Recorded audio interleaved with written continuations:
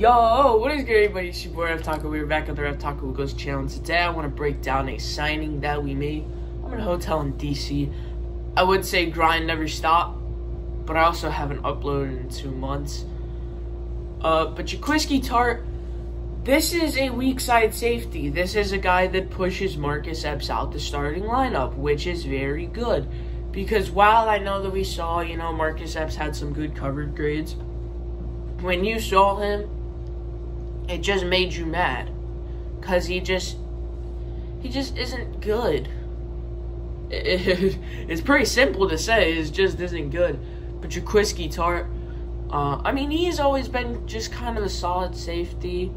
For the past, 6-ish years, he's pretty much a veteran.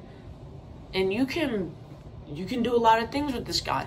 These are both guys, Anthony Harris and Jaquiski tartt, that could play on either side. They could play free safety or strong safety. Or now, we call it strong side safety and weak side safety. Just because it's, it's new terminology.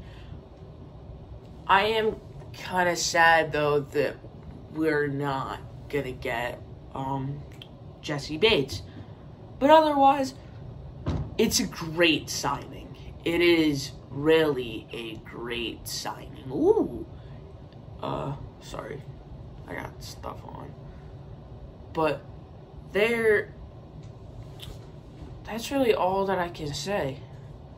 It's just a solid depth signing, so I guess I'll see you in the next one. Hopefully not in another 2 months, because we got training camp before that.